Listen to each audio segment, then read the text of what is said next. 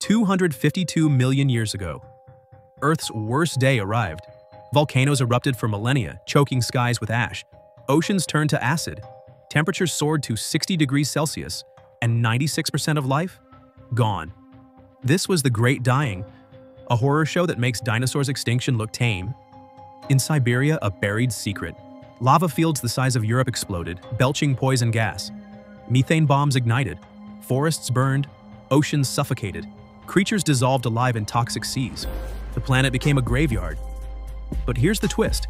Scientists found fossilized bacteria in the kill zone. Did microbes feast on the apocalypse? Did they trigger the collapse? The scariest part, this wasn't an asteroid. It was Earth itself, turning suicidal. Today, clues hide in Antarctica's rocks and deep sea mud. Some say CO2 levels then matched our future.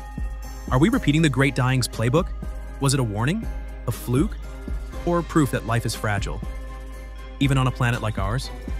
Comment your take and subscribe for more stories where history bleeds into tomorrow.